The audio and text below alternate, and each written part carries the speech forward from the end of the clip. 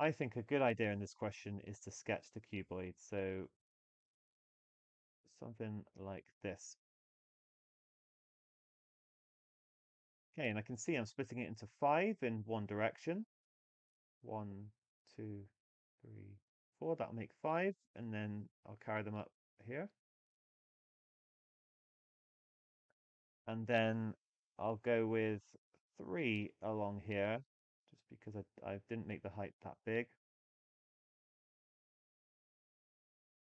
And then 4, 1, 2, 3 in this direction.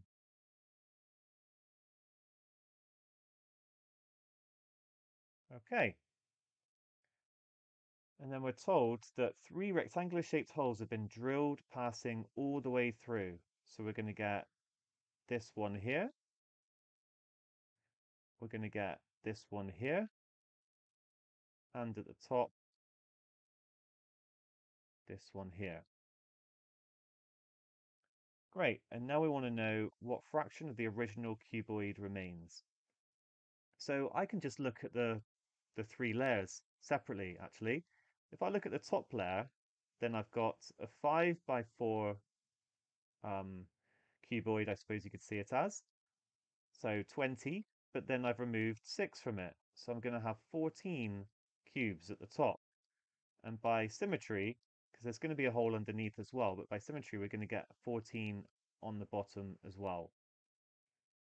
So actually, it's just the very middle one I have to think about. And that's actually going to be 4, because I'm only left with the corners, which means in total, I have 32 cubes. Originally, I would have had 3 times 4 times 5. That's how you find the area of a cuboid.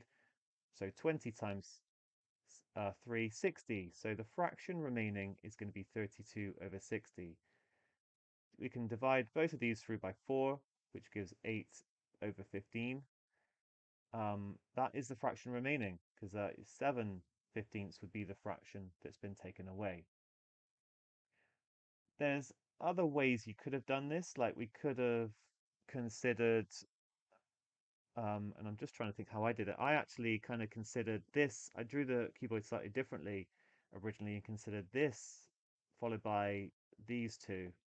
It works out in a very similar way. So I do think actually this is the best orientation because I only need to consider 3 of them. And you could potentially do this by like visualizing how it's cut out, but I personally found that quite difficult. So a little sketch, and even if the numbers were bigger, you could use a small sketch to get the general idea of what's going on. If we were to extend the problem. Anyway, 8 over 15 is the answer. Yeah, I like this. Good question.